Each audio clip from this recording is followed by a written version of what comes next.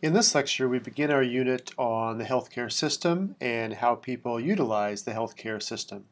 We're going to spend a lot of time in this unit looking at the structure and some of the strengths and weaknesses of the American healthcare system.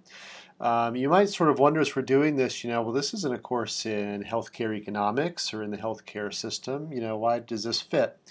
Well, as you watch some of the arguments and the information, the documentaries we're going to watch about the healthcare system, listen carefully for important words like beliefs and ideas, incentives, behaviors. When we look at the healthcare system, it is really about the behaviors of both providers and patients. It's about the way incentives are set up, but it's about the assumptions and beliefs that we take into the healthcare system. And all of that, of course, is psychology. So we're going to be taking a careful look at those issues in this lecture and over the next couple of weeks. Now, a couple of caveats as we jump into this. The first that's important is we're going to be talking about the healthcare system, but the reality is there is no kind of single healthcare system. It's actually a combination of multiple systems that are interoperating and interacting. They're also ongoing constant innovation and creativity. The healthcare system we might encounter here in Stillwater or in Oklahoma isn't necessarily the same healthcare system that they might encounter in Florida or California or New York. So things are different in different places. Communities innovate, states innovate, and so we talk about it as one big system as a whole, but in reality, there's quite a bit of diversity across the country. We also know that healthcare and healthcare compensation, or our primary way of paying for healthcare through insurance, are quite different issues, although they are interrelated. They're frequently confused. Most commonly in our political debates, you hear people talk about healthcare reform. Most of that legislation has been about health insurance reform, not really about changes to health care. They're interrelated, no doubt, but they are somewhat different issues. Another challenge for us as citizens in understanding our healthcare system is we get most of our information through the media.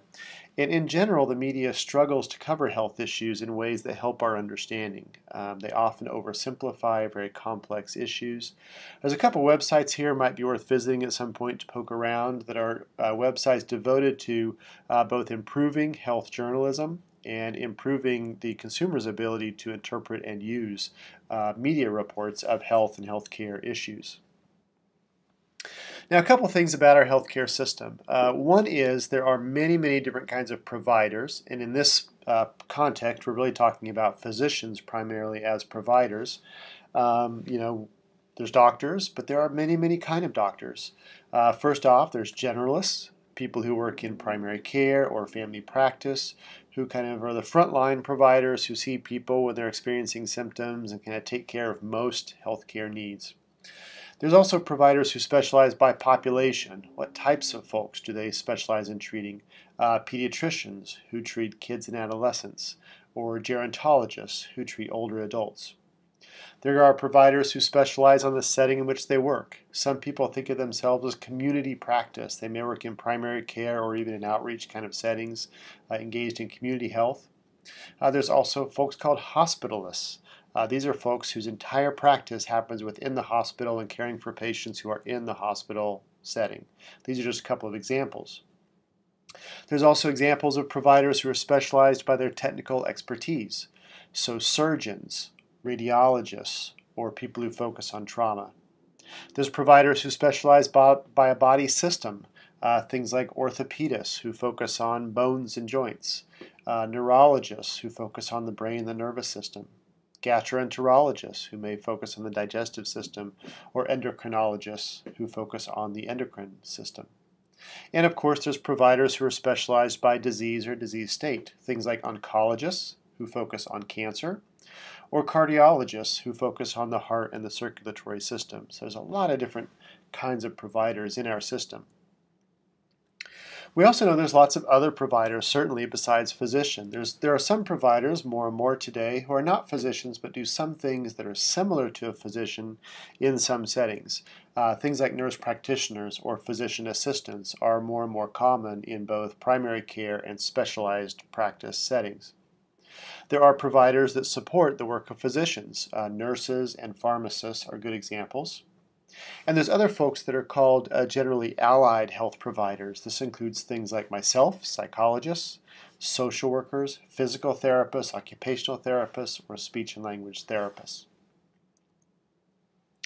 There are different kinds of settings for healthcare. In general, we break out settings as either inpatient or outpatient.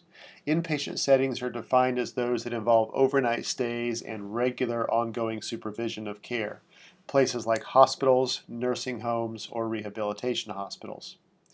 For many situations, this is required for optimal care. People simply can't be adequately cared for without that kind of constant supervision and care.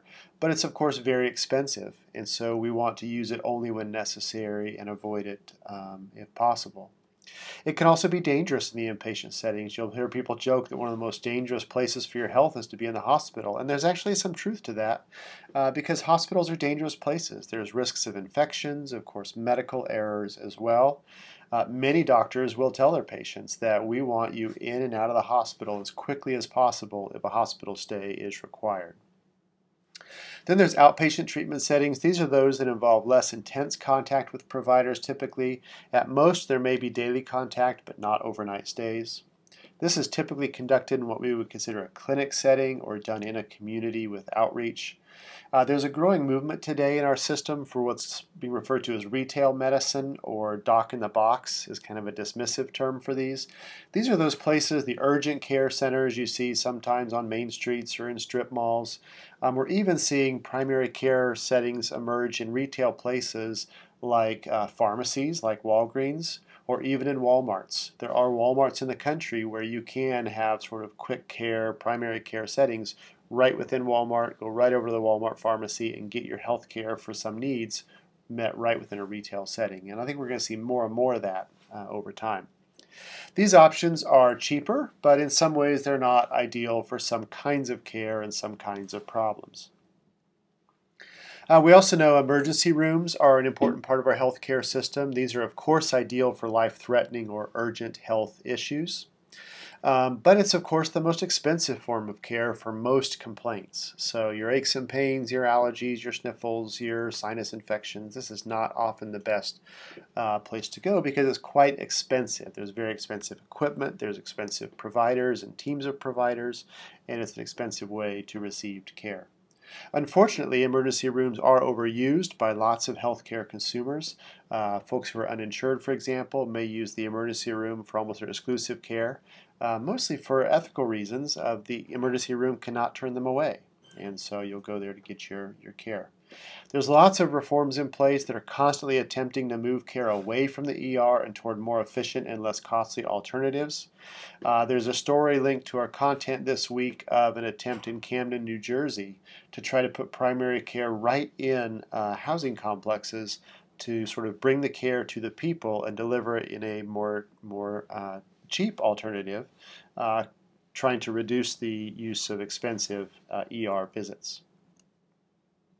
There's a lot of challenges in our current system. One is with so many different kinds of providers and so many different kinds of settings, sometimes communication is difficult, and that makes coordination of care less than ideal.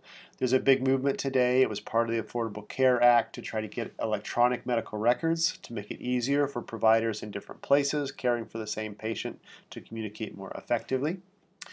We know that multiple providers can provide excellent care. Specialists are great, but they're expensive. And how can we maximize the efficiency of that system? One of the big problems is that our consumers, we as patients, are really out of touch with the real cost of health care. When's the last time you went for health care and as part of the explanation they actually told you what it was going to cost? Not just what it would cost you with insurance, your copay, you might have been aware of that, but what's the actual cost and what's going to be the maximum out-of-pocket cost of expense for you? Healthcare system is kind of a strange place where you don't see any kind of upfront pricing. When you do get medical bills, they're often uninterpretable. You can't tell what that was done or who this provider is, and it's difficult to understand whether you were overcharged or whether you could have made other choices that might have saved money. The only other place I can think of that I've seen in my life where you purchase services without knowing the cost is super high-end restaurants where they pass out a menu and there's no cost on them. Well, that's for folks for who cost is no object, I guess. But our healthcare system is for all of us, so that's a bit of a challenge. Some complain too that medical care is too focused on symptom suppression and struggles with managing and certainly with preventing chronic conditions. And I think we're seeing a movement now in our healthcare system moving to more and more emphasis and taking very seriously prevention and early care versus trying to cope with the costs of very expensive illnesses that develop over time if we're not more successful. One of the claims you'll see made in several of the documentaries that we'll be watching as part of this unit is how expensive our healthcare is here in the U.S. This figure summarizes the cost per capita of the American healthcare system expressed as a percentage of our GDP or gross domestic product. How much of our economy is spent on healthcare. And what you see is compared to lots of other advanced Western countries, our peers in the world, we spend somewhere in the neighborhood of 80 to 100% more. We spend approximately double what most of the rest of the developed world spends on healthcare. And you'd expect for that kind of premium price, we'd be getting better outcomes, but actually we see that we have worse outcomes than many, many countries, including most of those on this list. And so one of the challenges in understanding our current healthcare system and how to improve it is how do we get better outcomes for cheaper prices. So who utilizes healthcare? Well, not surprising. Older adults are the most heavy users of healthcare. People 65 years and older use about double the healthcare of people in later adulthood and use nearly triple the care of young adults or adolescents and children. We also know that women in adult ages use more health care than men, and this is primarily related to women as childbearing. That's an expensive healthcare utilization and certainly not a cost or issue that is relevant to men. And so we see in sort of middle adulthood, young and middle adulthood, women using more health care, but at older ages, once childbearing is passed and before the age of 18, we see about men and women using health care about equally. We know there's a lot of factors that can decrease or drive down utilization or overutilization. Things like certainly not having the services available, for example. There may be advances in public health or in prevention that prevent or suppress some of the behaviors that may lead to more healthcare needs. Treatments that are more effective at curing illnesses are certainly part of this. Guidelines that recommend decreases. So, for example, guidelines that may create more strict criteria for who needs certain elective procedures can drive down utilization. Advances in technology that allow people to better manage their care or to deliver care in more efficient ways may decrease utilization. Payer pressure, things like increasing copays and increasing health insurance premiums can be an issue. Changes in practice patterns, so maybe certain kinds of providers just don't see patients or don't see them as often for certain things, and that can drive down. And lastly, of course, changes in consumer preferences. There may be some things where consumers decide that they don't want to be medicated for certain things, and that may drive down utilization. But there's a lot of factors that increase utilization, things like increased availability of services. Our population in the U.S. is always growing. That increases demand.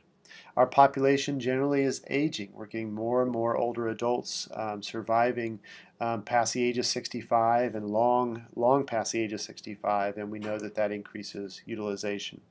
New procedures come along, and as kind of if you build it, they will come. New procedures come along to treat illnesses, and if they're effective, there's more demand for those.